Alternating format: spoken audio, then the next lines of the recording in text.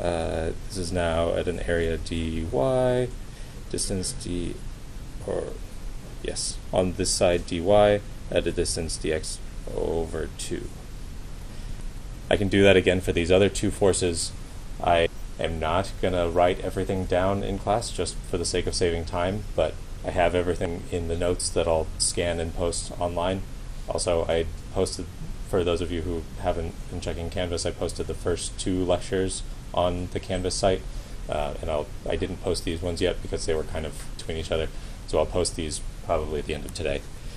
So we'll get the Mohr stuff, we'll do some arithmetic,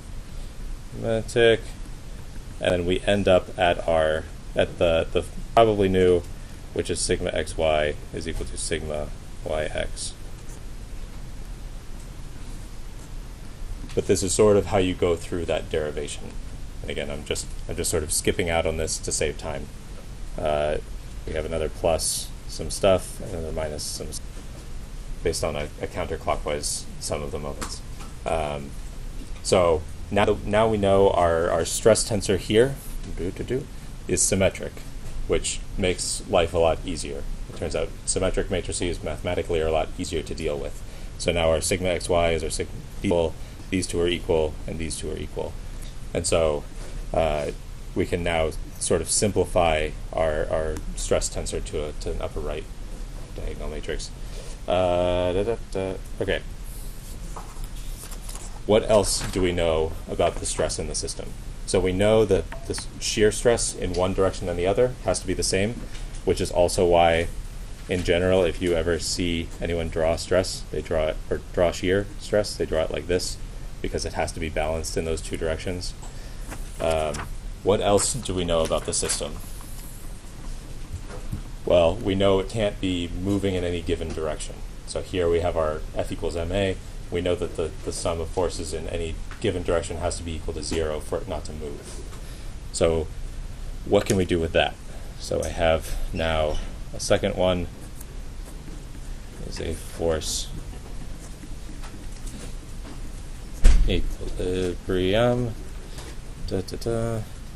So I know the sum of force has to be equal to 0. So now I'm going to draw a unit cube. Cube.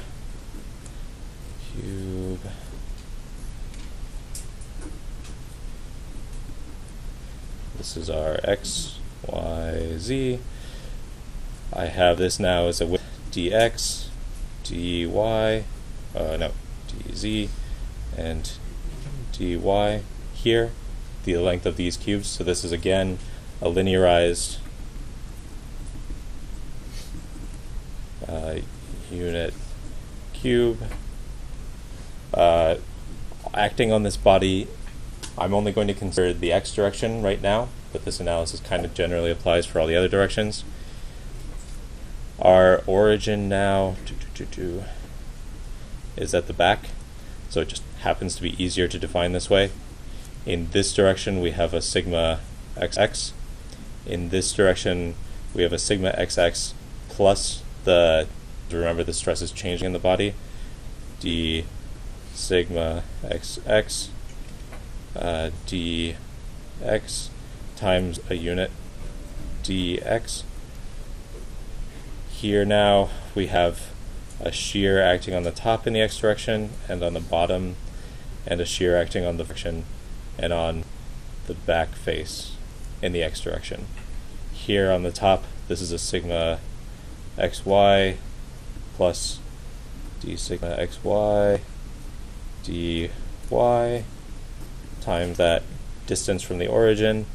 Here, this is a sigma xy. Here, this is a sigma xz plus d sigma xz dz times that distance in that direction, and then here in the back, I apologize for this being so messy. Feels like this is all over the place. Sigma x. So now, again, I can take a sum of the forces. When I take the sum of the forces stress times area, now I have the stress on each of these faces. Sum of the forces in the x direction, I can take on one side, I have a sigma xx plus xx dx. This is my stress, and then it's on this side face. So this is a dy dz. Then in my opposite direction, this should be a sigma xx. Did I have that as a y? Did I say y there? Should be x. I have a sigma xx, which is my stress, now again times dy dz. You can do the same for each of these. So you have another plus some stuff, minus some stuff, plus some stuff, minus some stuff. Multiply that shear in this direction times the face, the shear in this direction times the face area, and so on for each of those. And eventually what you end up with, we know that this all has to be equal to 0. We do some more arithmetic up at the partial derivative of sigma xx dx plus partial derivative of sigma xy dy partial sigma xz dz has to be equal to 0. So now a condition for our body to be fixed in time. We can make this more general and say, well, I can write it also as the sum of d sigma dxi from I equals 1 to 3, where x1 is x, x2 is y, x3 is z, just as a convenient notation mechanism. So this is a nice sum. I can make this more general by time analysis in every direction, and I can say now d sigma ij dxj, the sum of those bodies over j is 1 to 3, has to be equal to 0 as a very general stress equilibrium. For the most part, this probably won't be super useful on a day-to-day engineering basis, but if you start taking more advanced mechanics classes, this is kind of one of the foundations of some of your mechanics theories, and you'll kind of go out of things. All right. So now we know that our stress has to be symmetric. So we know that the shear in the xy direction has to be equal to the shear in the sigma xy has to be equal to sigma yx, and same for every other direction. And the divergence, the sum of the derivatives of this in every direction has to be 0, or in a given direction has to be 0. So what else can we do with stress? What else is important to know about this? So now we have options for how stress exists. Let's look at stress transformations, which you should also probably be somewhat familiar with. Hopefully this is like mostly review / refreshing, possibly. Am I totally losing people with this? This is all fine. It's all okay? All right. Okay.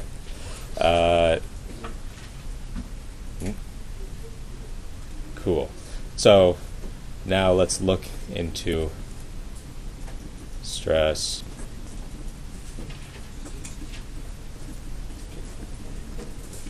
transformations.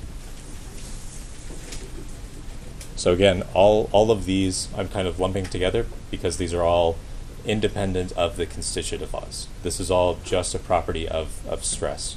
So you can do this without actually knowing that stress is linear elastic in a small strain, E epsilon, and without knowing any plasticity theory, without any of this. These are all true in general if you have a stress tensor. So for stress transformations, let's take this as an example. I have some dog bone specimen or tensile test specimen that I'm pulling with a load P, A, and I'm going to define a coordinate system now as an X, and a y direction. This looks like an x, this is a y. So now I know the stress in the x direction here is 0, stress in the y direction is p over a, stress y is 0, so there's no shear. If instead I took that and I defined my coordinate system differently, so I took the same thing,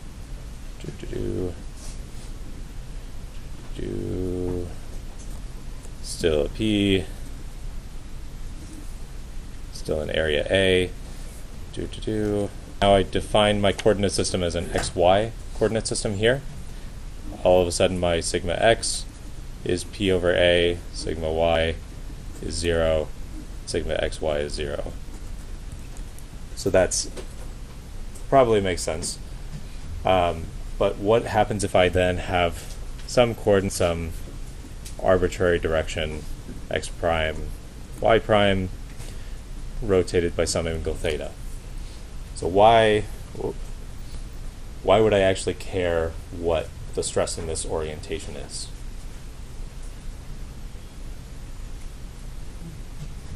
Why might it be interesting to look at what stress is in different orientation angles?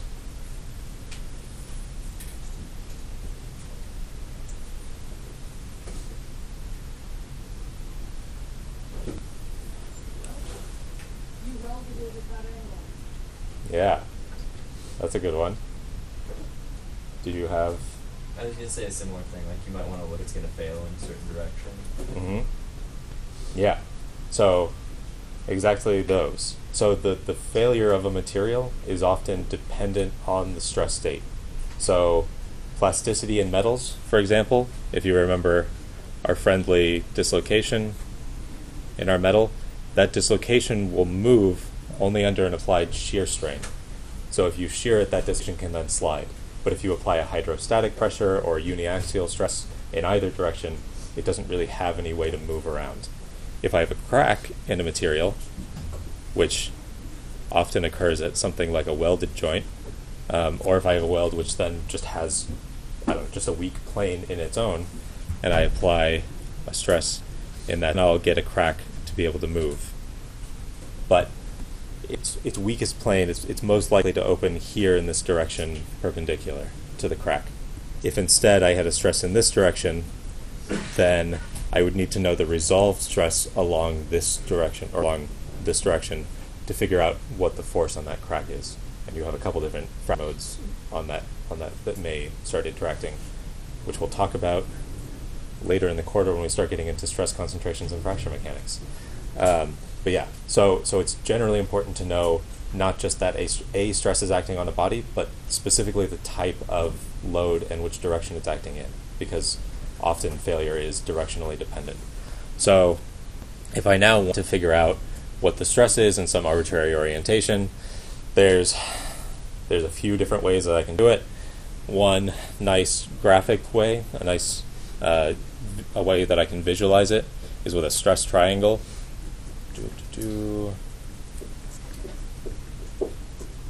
Triangle. But if I have some body with stress acting in the sigma y, x, some shear, sigma x, y, some force acting here, sigma x, some shear acting here, sigma x, y.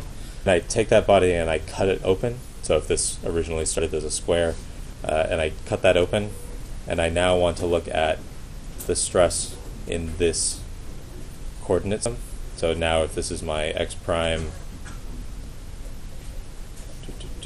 and this is my y prime, I'm going to have some angle theta here.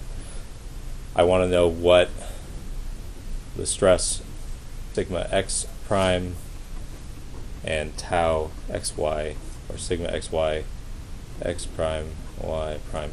I want to know what these two quantities are.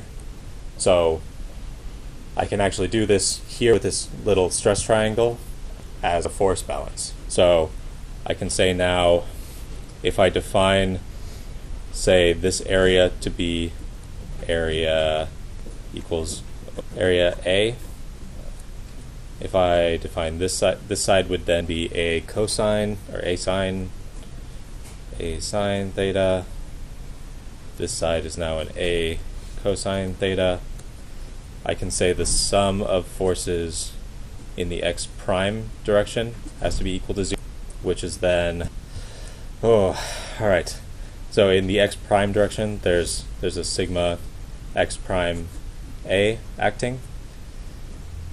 In these two directions, and there's a contribution from both the axial and the shear forces acting here. So I have minus sigma x times cosine theta, which is this in the direction, and then times a cosine theta, which is in the area. I can then say this is also minus sigma y sine theta, sine theta, a sine theta, there's a sine theta in there, minus, I have a tau x, sigma xy, a cosine theta, sine theta, minus sigma xy, a sine theta, cosine theta. I can do a similar thing for the sum of forces in the y, and then I can do lots of algebra that I'm not going to show. I don't have the algebra in the notes either, but I at least have all of the force balances written out in the different directions. And what you end up with is, should do this on another piece of paper. Just burning through trees today. What you end up with after that force balance is you get some sigma x prime is equal to this big, long, ugly equation, sigma x sine squared of theta plus sigma y sine squared theta 2 sigma xy sine theta cosine theta. Here's sigma y prime is equal to sine squared of theta sigma y cosine squared of theta minus 2 sigma xy sine cosine sigma x prime y prime is now sigma xy cosine squared of theta minus sine squared theta sigma y minus sigma x sine theta cosine theta. Okay, so if you went through that force balance, if you drew all the algebra, eventually you would pop something like this out. Hopefully this, you should pop this out, not something like this. We can also define so there's some cosine squareds and some sine theta, cosine thetas in there. We can plug some trig relationships in and write this in a different form. So I can also say that this is 1/2 sigma x sigma y 1/2 sigma x minus sigma y cosine 2 theta plus sigma xy sine of 2 theta. Oh, sorry, this is getting kind of small for people in the back. Anyway, so I have these written out. I'm gonna write this one down. Sigma xy cosine 2 theta minus sigma xy minus sigma y minus theta and this is something similar. I'm going to define this as my equation 1 and as equation 2 for now, and I'll come back to those in a minute. So this is some stress transformation. These two forms end up being useful in a second when I talk something that you should also be familiar with, which is Mohr's circle. Another way to get about this, to get through stress transformations that maybe, depending on how much you like linear algebra, if I have some direction y, x, x prime, y prime, with an angle theta, I can define a rotation matrix R, which in 2 dimensions is cosine theta, sine theta, sine theta, cosine theta. And I can then say, I can use rotation matrix to have a change of basis, which, if you're familiar with linear algebra, should sound familiar. If you're not as familiar with linear algebra, or if you hate linear algebra, then maybe not. But if I go through and then say, now sigma prime, this is a 2D rotation matrix. There's a similar one for 3D, but this equation holds for both of them, R transpose sigma R. If I went through and multiplied this out, I would end up back at this same relationship with some cosines and sines, or ideally you would. And I think I have detail on that in the notes, but not a lot. If you want to do it as an exercise for yourself, you're more than welcome to, but I figured I wouldn't torment you with more math stuff. Okay, so stress transformations. This is a nice mathematical way to look at these things. So you have these big, long equations that look at stress in different coordinates. There's a nice pictorial way of representing this, which is known as Mohr's circle, which I think you should also all be familiar with. You should have learned it before. All right. So for Mohr's circle now, Mohr's circle, I'm going to take my equation 1 and my equation 2. You do some rearranging on those, you square some stuff, and that equation 1 ends up as sigma minus sigma y over 2, that's equal to sigma x minus sigma y 2 squared cosine 2 theta plus plus sigma x y squared sine squared theta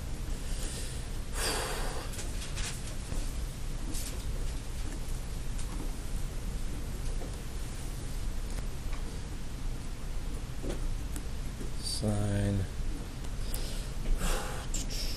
tau squared, something similar, sigma x minus sigma y, squared, sine 2 theta, cosine squared of 2 theta, sine squared of 2 theta, plus sigma x y squared, cosine squared minus sigma x minus sigma y.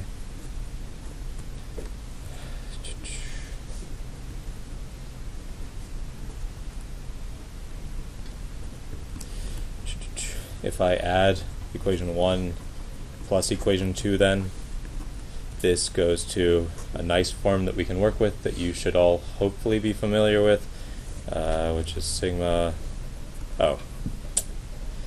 So here for Mohr's circle, I'm defining, here I'm saying sigma is equal to my sigma x prime, and my tau is equal to my sigma x prime y prime, just for the sake of convenience in writing these things out. Sigma x sigma y over 2 squared plus tau squared is equal to x minus sigma y 2 sigma y. So, after lots and lots of algebra, lots and lots of chugging numbers around, lots of moving things around, you end up at this formula, which is, for those who maybe recognize it, this is our formula: x squared plus y squared is equal to r squared. So this is the formula of a circle, very conveniently.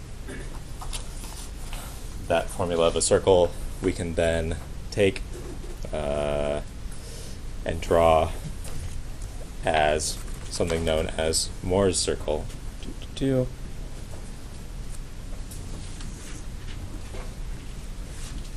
So on my x and y axes, instead, I'll have a stress and an axial and shear stress. I'll be able to draw some sort of circle here. This, I promise, is circular. I have some center, some radius.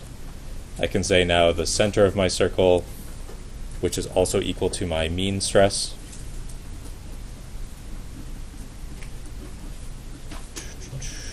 is equal to sigma x plus sigma y over 2. My radius now is equal to square root of sigma x minus sigma y over 2 x y squared squared. And so what's really the most useful about the Mohr circle is what you can very quickly pull out of it, which is what's known as your principal stresses. So the stress here, sigma 1, and the stress here, sigma 2. Also, we have some angle to theta. So your principal stresses are, if you apply some state of load to any body, there's some direction that you can rotate it in where there's no shear on the body, where you have pure hydrostatic forces acting. And those stresses are known as your principal stresses. So mathematically you can do that, which you may or may not have done in classes before. The eigenvalues and eigenvectors of your stress tensor are your principal stresses and principal stress directions. Does that sound familiar? Yes? Okay, so you've done some eigenvector analysis on stress tensors before to find principal stresses? No? No? Okay, but you've seen Mohr's circle before? Yeah. Yes. Okay. So, how many of you know eigenvectors and eigenvalues from linear algebra? Most people, to a little bit. Okay, so here from Mohr's circle, you can very quickly pull out what the maximum stresses are. You can take, so sigma 1 would then enter plus r, sigma 2 is your center minus r. And so you can, for a 2D stress state, you can pretty easily figure out what those principal stresses are. The more mathematical way to do it, and probably the easier way when you get into 3 dimensions, there's a 3-dimensional version of Mohr's circle, which I don't really want to write down because it's a little bit tedious, and the equations for it are much more complicated. The proper way to do it, if I have some stress, I have my principal stresses equal eigenvalues, principal stress directions equal eigenvectors. So if you go to take a more advanced solid mechanics class, this is probably the analysis you would use to actually get these. And if you're ever using a computer, something like MATLAB, there's functions built in where you can say eig and find the eigenvalues of a matrix and find the values of a matrix and eigenvectors of a matrix, pop them out. So if you ever, like when you're actually working in industry that's probably actually the easiest way to do it, rather than trying to remember these equations, which you should end up at the same answer if you do everything correctly. This is a little bit nicer way to do it, to go about it. Okay, so I'll talk really quickly about the lab in the next couple minutes. Let's pull up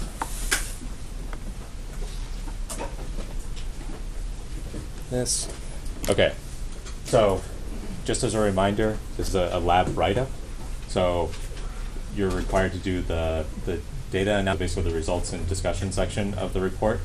There's the lab grading rubric online, and I think in lab, Serwin will talk to you about what he's expecting for you guys to do in that regard, because he will be the one grading today. And then on next Friday, he'll give a recitation for analyzing some of these quantities, because it can be a little tricky. So here in the manual, there's kind of a general overview. So this isn't a formal lab report. This sort of a layout is kind of a guide for you as to how to write a more formal report, how things should be formatted. For next week, when we do the torsion lab, we'll actually give you a template, an outline of a lab report with some kind of, write this here, write some details about this here, so you know sort of what we're expecting. But this also is intended to serve as a guide for you to go off of when writing a report, kind of how it should be laid out, what sort of language should be used, what sorts of figures, all of that. So all the need to do the analysis are in here, and some examples. It'll be a tensile test on 4 different materials: 2 metals, an aluminum and a steel, and 2 polymers, an acrylic and a polycarbonate. And you'll see sort of the differences between those in the discussion and analysis. I have sort of a list of things that you guys should be looking for, a big long list of things, and some things that you should be considering when you're doing your discussion and analysis, which is in this section. I wanted to really quickly go through a couple statistics things that you should keep in mind when doing this. So most of the data, most of will be a little bit noisy. There'll be some scatter. You'll be getting stress, strain, yield strength, ultimate strength, fracture strength. Those values will all have some variance to them. They'll be kind of a little bit all over the map. So part of your discussion, you should be discussing why there is that variance and quantifying that variance. And you do so through some statistics. As a real quick reminder, so some ones that are useful: the mean, x is the sum from I to n of all of your xi over n's. The standard deviation,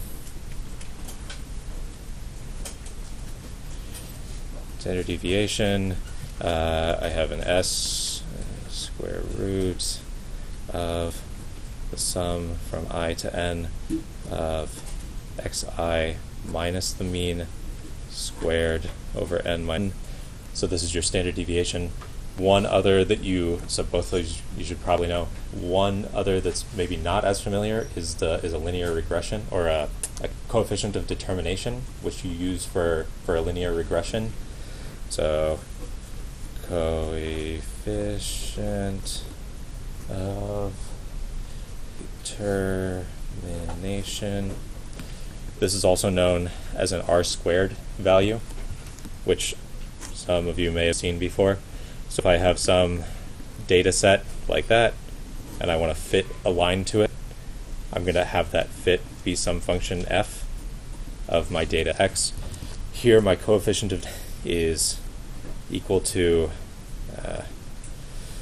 sum of squares. So I have a sum of squares that I'm going to define as SS total is equal to sum from I equals 1 to n of I minus x bar squared, which this quantity is basically that one in the standard deviation. Then my residual sum of squares, which I have as SS residual. Here, this is the difference I equals 1 to n, xi minus fi squared, where here this fi is your fit. So if this fit is perfect, then this would be 0. So if every one of these points at along the length lands on this, then this residual sum of squares should be 0. Your r squared now is 1 minus the total, or the residual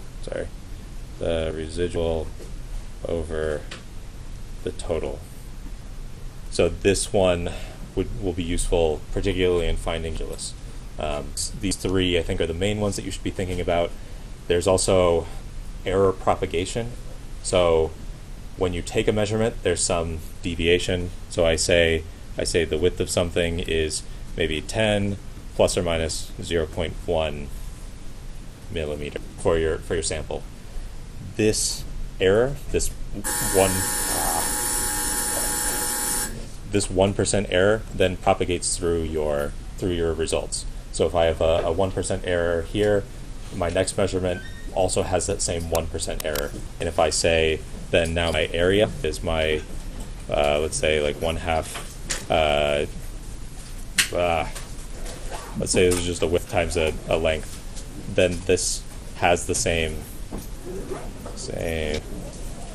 percent error. So the errors are propagating through in your data analysis, and in the discussion section, you're discussing how those errors are affecting your analysis. So when you have that standard deviation, that error analysis could potentially explain why there's that deviation.